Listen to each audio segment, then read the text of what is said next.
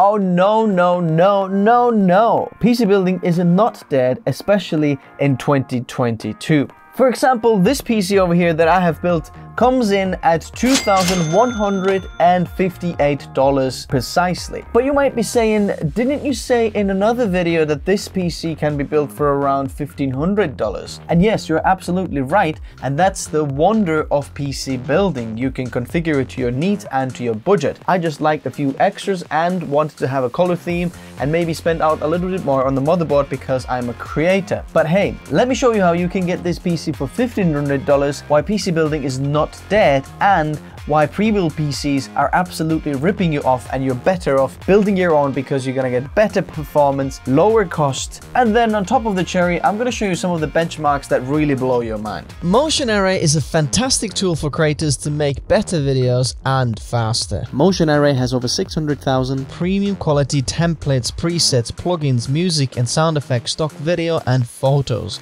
In a nutshell, it is a one-stop shop for all your video post-production needs. Configure the membership to suit your needs. Pay annually, monthly, cancel anytime you want, and enjoy your unlimited downloads. Not sure about Motion Array? Go try out the hundreds of free assets available on the website. Check out Motion Array in the video description below.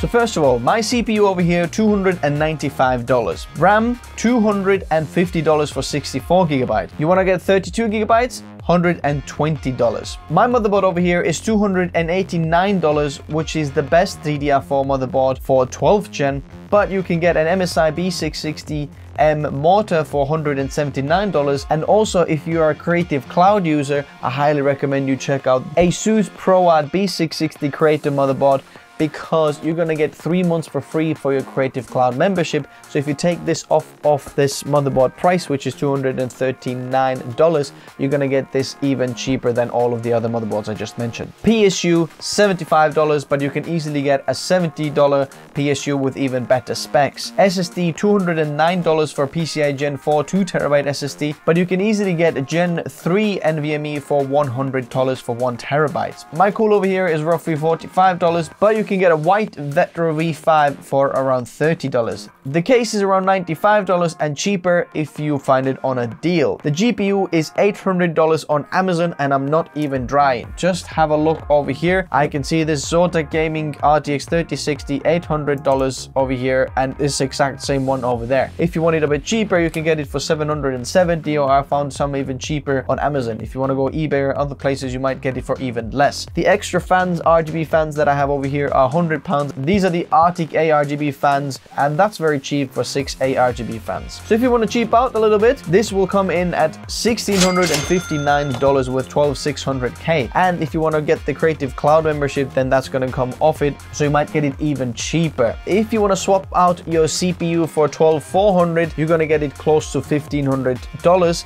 but I highly advise you against that because you're going to lose a lot of performance. But what about the pre-builds then? And very quickly you start to see that this is a very good option. So let's start. I put the same specs, or as close to the same specs as this one, to see how much the pre-built PC would cost. So I'm here at iBUYPOWER over here, and let's have a look at the details over here. 12600K, 240mm AIO because you can't go any less, 64 GB of RAM as we have over here, RTX 3060, motherboard which is much worse motherboard than what we have over here, 700 watt 80 plus power supply. Okay, that's fine, but it's a random make that you'll never know how well this is gonna do. 2 TB of SSD over here, and look at the total price, $2,500. $300 more expensive. Let's move on to Origin. Put together this one over here, exactly the same case, 12600K, motherboard, much worse motherboard, 64 GB of Corsair Vengeance, 4 times 16 GB. It's not as good as 2 times what I have over here. They offer us a liquid cooling, but we couldn't get it any cheaper because there's no other options. 3060, 2 TB approved by Samsung SSD, 750 watt power supply because there isn't anything less. It's a little bit overkill. You don't need that much. Even 650 is like way above it. And look at that, $2,800 $211. That's over $600 more. NZXT Build, $2,708. As you can see, they don't even offer us 12th gen over here. I couldn't find 12th gen PC options. So 11900 KF, which is much worse CPU for our case that we have over here. The 12600K is much better. To have the F variant, I'm not even gonna get started on that. We have 32 gigabytes of RAM, much less. We have a bit better GPU, but this PC is still much worse because the CPU is the main thing when it comes to video editing. And we're $500 more expensive. And a ridiculous case that just chokes every single component that's inside. Let's move on to Amazon. And it looks like it might be getting a little bit better. Look at this gaming PC over here. $1,700 for RTX 3060 and 12600K. At first looks like, wow, that's a pretty good deal. We should go for it, right? Okay, let's have a look a little bit closer. 16 gigabytes of DDR4, massive bottleneck in your creative PC, 240mm AIO. They don't tell us which AIO this is. It could be absolutely rubbish. We don't know. They don't tell us which motherboard we're using and which SSD we're using. They only tell you 1TB Gen 4 SSD, but you might be still saying, but that looks pretty good. Tell me, where is the airflow in this case? Completely solid front panel. Where is the air coming in? You're absolutely gonna choke every single component inside your case. Look, even on the side, there's absolutely nothing inside there. This is not recommended at all. This is just the suicide mission for a PC. And no wonder this costs so little, because the motherboard's going to be whatever. You don't know what it is. It's an absolute gamble, and I would not advise you to go for this. That's why building your own, you choose the high quality components and you get a much better PC. Let's have a look at this CyberPower PC. Around $1,800 now. 10700F, 16 gigabytes of memory, RTX 3060, hard drive and SSD that. I don't know who buys that sort of things, because this is so overpriced. The RAM is even 3000 megahertz. This is ridiculous. This should be much, much cheaper. Our system's gonna absolutely wipe the floor with this 10700F. Okay, found another one over here. Skytake Shadow 3.0 gaming PC, right? First of all, airflow non-existent apart from this little bit over here. Yes, we have some RGB, but come on. This RGB looks ridiculous, first of all, but just have a look at this. We have 16 gigabytes of 2666 megahertz RAM, 9700 KF, and we're paying $2,200 for it. Guys, please don't make these mistakes. I don't know who buys that sort of stuff. This is so overpriced. Let's have a look at another one over here. This is 2021 HP Omen over here. 3060 Ti and Ryzen 7 5800X. Okay, a little bit of a better GPU and a bit worse CPU. We have 16 gigabytes of RAM, massive bottleneck in our system, 1TB SSD, we don't know what SSD is, most likely Gen 3, 2TB hard drive, which I'm probably gonna charge you a lot more than it's worth it, liquid cooling. This is pre-built PC, but I'll promise you, when you benchmark that PC against ours is going to do a much, much better job. 16 gigabytes of RAM is very, very little. Only when you do gaming, maybe that's enough. As soon as you go into creative tasks like what we are doing over here, massive bottleneck in your system. And for that amount of money, you would be able to build this and put $100 in your pocket and have a much better system. And then you're wondering, okay, maybe let's go to the guys who actually make creative PCs, PugetSystems. They have this 12th gen available over there. You can do it over here. And the lowest one they offer is 12700K. And I'm not blaming them. This is a great PC, but this is gonna set you back $3,700. This is not a bad system over here. This is very, very good. But to get a budget system for that amount, there is not an option over there, and that's why you should be building your own PC like this one over here, because it's so good. But how good it is, let's have a look at the benchmarks then. So now I've got some of the benchmarks over here that I've been doing with this PC. First of all, Photoshop. So you can see the overall score and other bits of the benchmark over here and how I'm doing these, calculating the average and so on. It's 1168 points. So wondering how does that line up? According to my other benchmarks, this is Ryzen 9 5900X territory.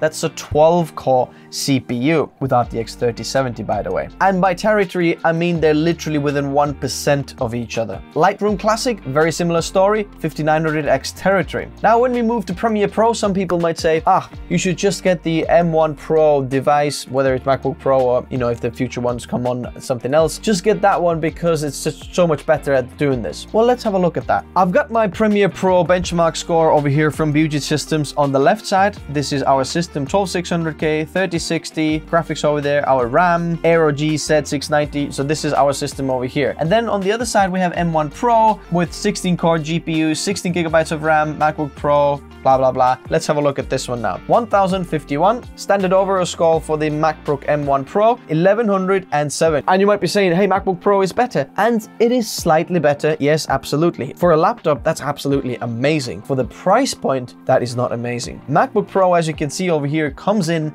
around $2,500. So that's extra $300 on top. And some people might say, oh, but you get a keyboard and you get a nice mouse and you get the whole system, you get the battery, you get the screen that's very good. And yeah, for $300, that's okay. But if that is stretching your budget and you might want something that is $1,700, that's almost £1,000 less expensive. There's nothing like that out there. And if you're home, I don't see a reason why you should go with laptop if the portability aspect is not an issue for you. If the portability is obviously important for you, go for MacBook. But what I'm trying to tell you this is, let's have a look at some of the benchmarks more in detail over here. Standard export score over here, we're literally neck to neck within 1 point of each other. So that's that. The MacBook Pro is better at standard live playback, and that's where it gets a lot of its points from. So if you're using the ProRes, for example, it's got encoders for that to use that, and H.264 and H.265. Now, I'm not sure if the M1 devices can decode all of the H.265 codecs. Still, that's very impressive score. In our case, it's a little bit lower, but it's still very, very, very, very good. And what gets interesting is effect score. That's CPU effect score. We are 5 points better now. But the big thing comes in here on the GPU. The M1 Pro over here, the GPU score is 35.4 and ours is more than double the score. And the GPU score over here measures the GPU accelerated effects,